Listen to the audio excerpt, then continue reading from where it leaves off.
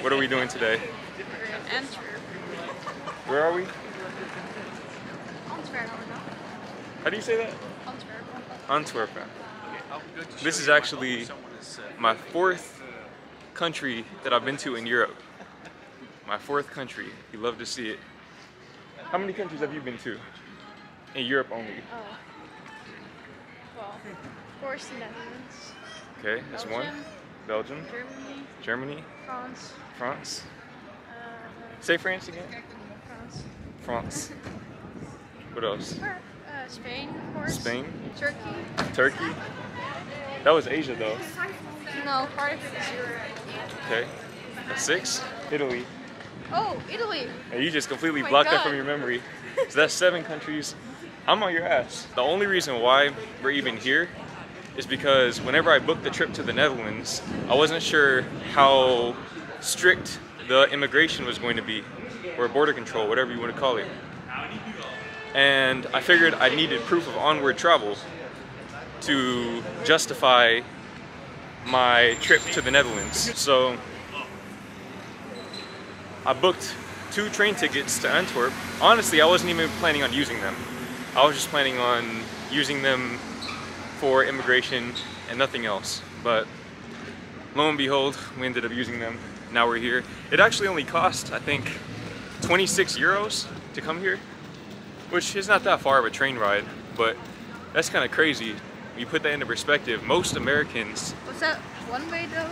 Yeah, that's one way. I think coming back it's 40 euros, something like that. But we just booked those a few days ago.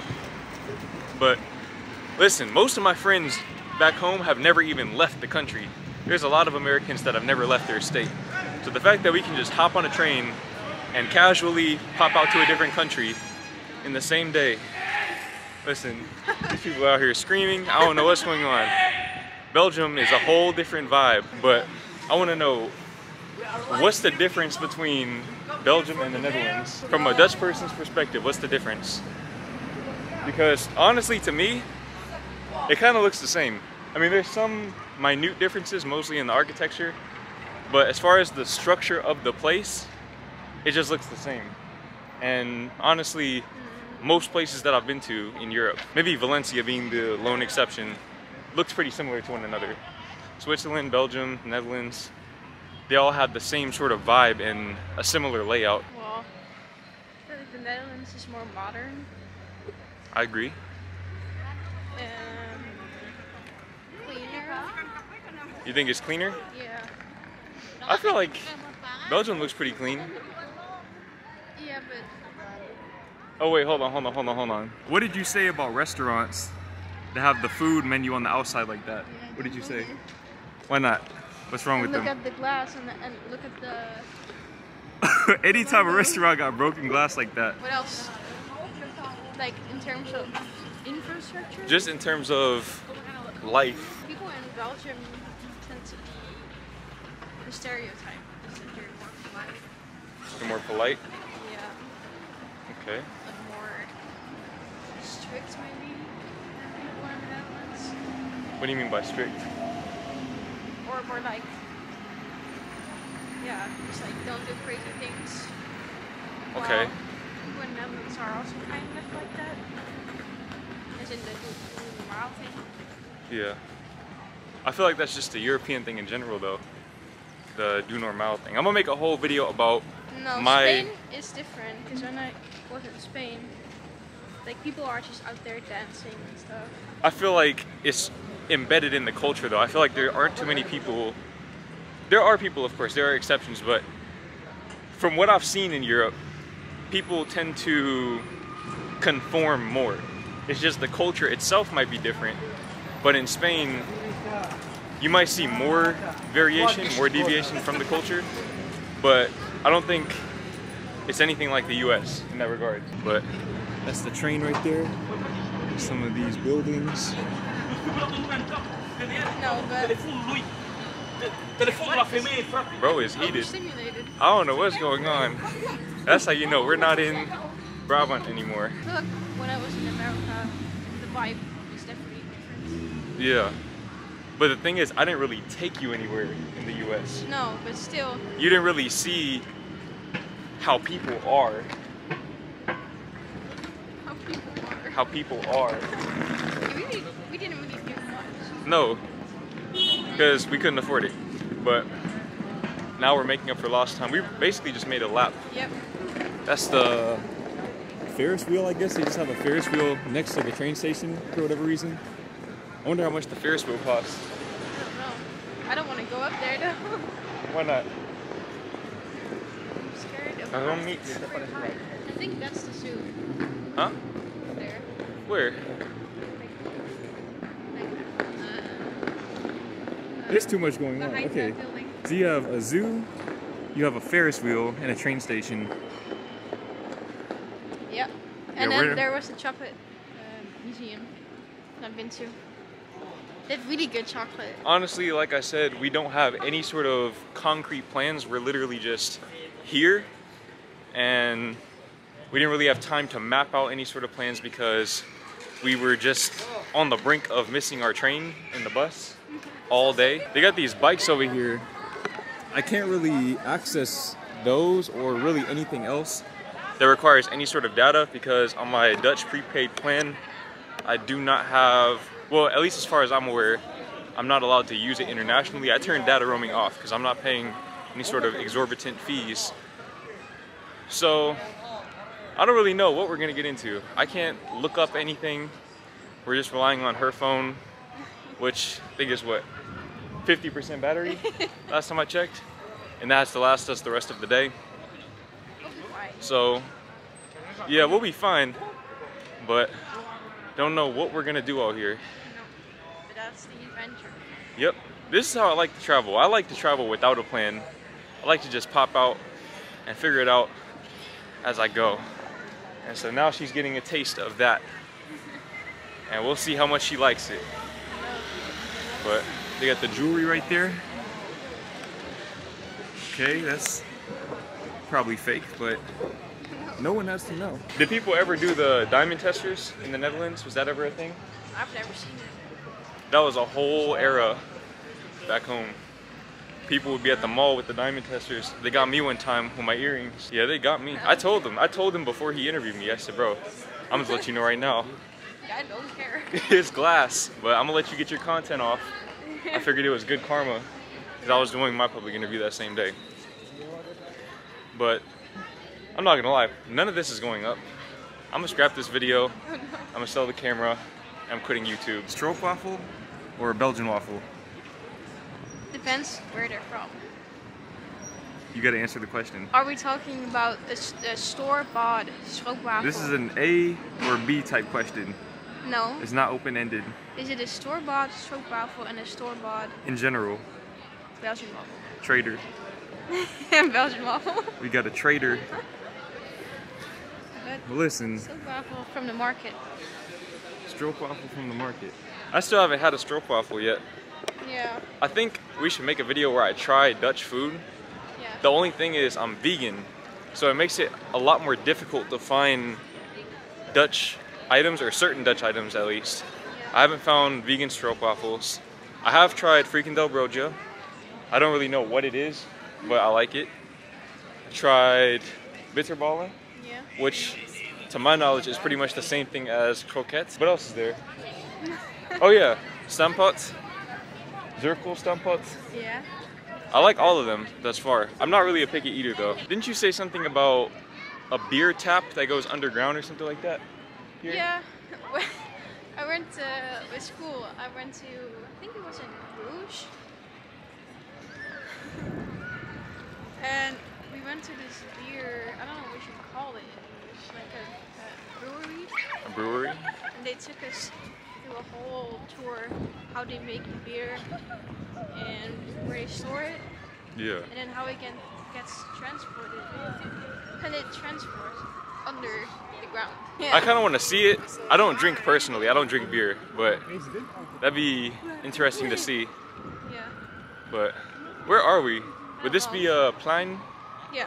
Okay, so this is a plein. For anyone who doesn't know, if you only speak English, that translates to square, but not like the shape though, right? But It's more of a plaza type thing. yeah, yeah. Yeah, we don't really have a lot of these in the US, I feel like. At least not in Dallas. We're out here in So the what plain. are you thinking so far? I'm a little overwhelmed because there's a lot of movement around me. Yeah. I'm not really used to that. Yeah. I feel like I'm in Times Square or something. What do you think But we're in Belgium. of Belgium? I like it so far. Very different from the US. But yeah, I don't know. I haven't really had enough time to really digest the experience yet. We're just out here living life. Traveling. We're definitely going the wrong way. There is no wrong way when you're on an adventure. That's the beautiful thing. We don't have a destination, so we can't be going the wrong way. We can only be going the right way. As long as we're not staying where we're at, we're going the right direction.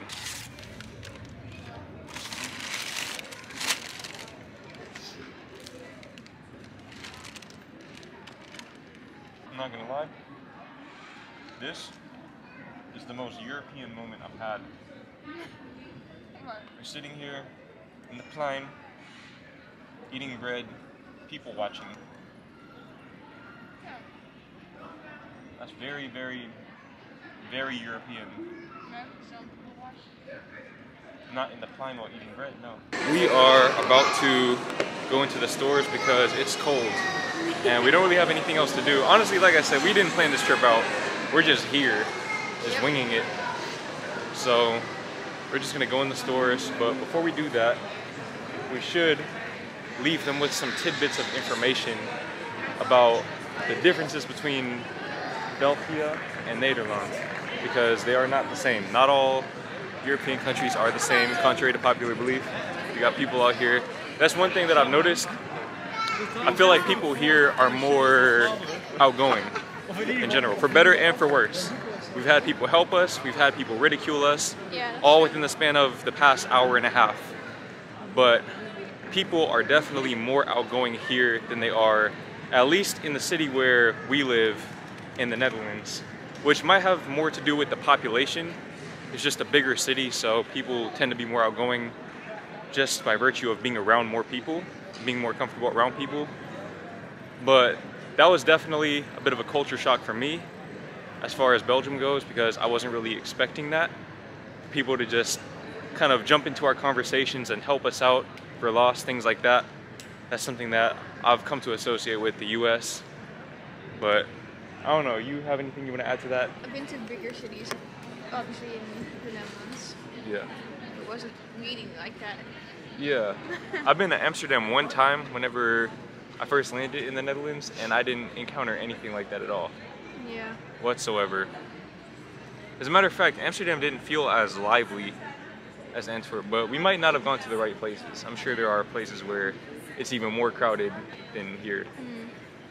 But that's definitely been my biggest culture shock thus far.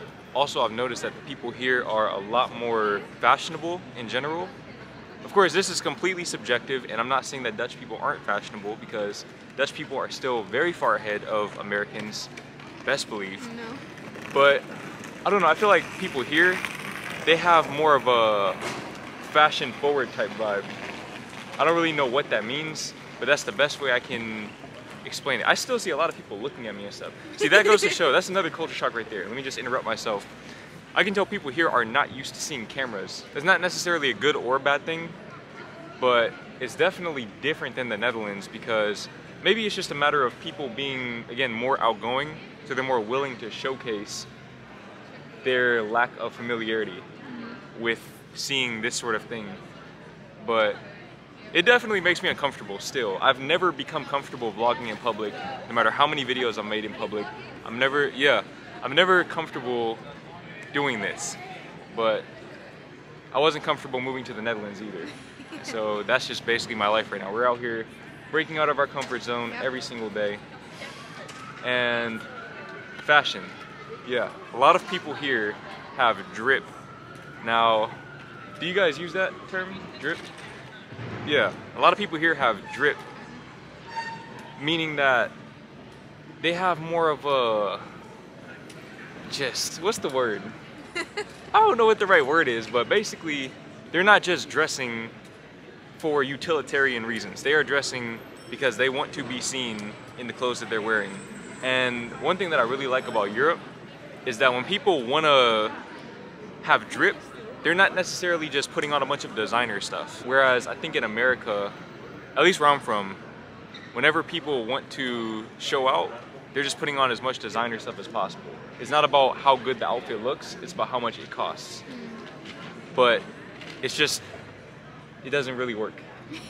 I'm not gonna lie. A lot of these clothes that the designer companies are selling are just not it. Yeah. But these people are probably out here shopping at H&M, Zara, what's another store? It doesn't really matter how much it costs. It's just about how well you can match things. Yeah. She has the drip. She has the European drip.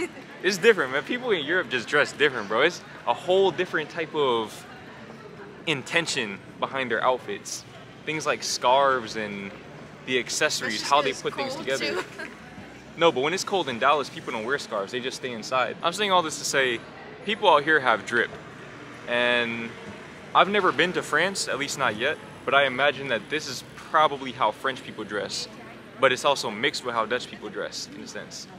It's less out there than maybe French people might be, especially in a place like Paris, where you have Fashion Week. I mean, it's just hyped up, because when I went to Paris, maybe it also depends on when you go or something. Yeah, probably just Fashion Week. And plus, maybe a lot of those people who dress like that are really from other places. But if I'm not mistaken, the Italians are known for dressing the best, right? Yeah. Yeah, so we might have to go to Italy. She has very, very negative memories in Italy. No, I'll just leave it at that. That's not true. No, it is true. That doesn't mean she doesn't like Italy. Yeah. But you just don't like that one place that you went to. I liked Italy the most and the least. So you didn't like it? No, like... That's basically what you're saying. One vacation was the best, one was the worst. But Italy as a country is really nice. Yeah, I'm sure it is. It's on my list, for sure. It's still on my list. But it is kind of not really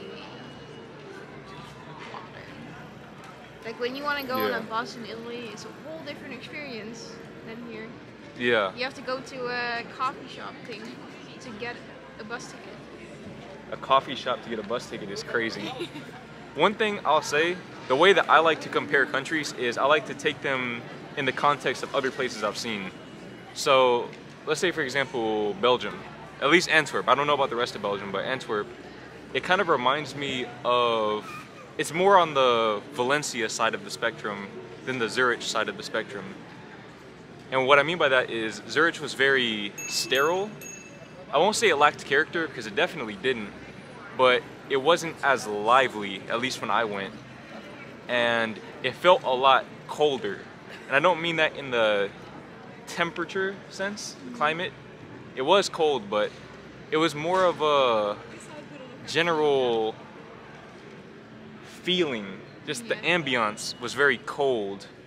And I guess that makes sense because it's a very rich area and the people are probably more, what's the word? They just like to keep to themselves, that sort of vibe. Whereas in Spain, people are warmer, people are just out and about having fun. I feel like Belgium is a lot more lively in that sense. The Netherlands is right in the middle. It's probably right there in the middle. Definitely doesn't feel cold like Switzerland did, but it's not as lively and outgoing as Spain, or I'm assuming Italy probably, or just the warmer countries in general. So I don't know, I think it's really cool to see how all of these places are so different and yet they're all so close together, because we're literally only what, an hour drive from where we live. But in the US it's not like that. It literally, to put this into context, from where I lived in Dallas, if you drove 8 hours west, you were still in Texas. 8 hours west, you are still in the state. It took, I think, 10 to 12 hours to get out of Texas going west, which is ridiculous. 12 hours from where we are in the Netherlands, where would that take us? Probably Italy, damn near, right? Yeah. About Italy or somewhere in Spain. Yeah, because if I'm not mistaken, Paris is what, a 5-hour drive? 4 hours, I think, with the car. That's great. See, 4 hours from Dallas is Houston. I'm still trying to wrap my mind around how small Europe is and how you can get to all these places so quickly and so easily because you have the train and everything. But I'm looking forward to seeing more places for sure. So what'd you think? I mean, it was nice. It was nice to be out, somewhere different. And I'm glad to be going. Look, she's trying to be politically correct. I'm not gonna lie. I'm not gonna speak for both of us, but I'm ready to go back to the Netherlands. It's kind of crazy to think about the Netherlands feeling like a comfortable place for me now. Yeah. The Netherlands is essentially home. Yeah. The Netherlands feels like home.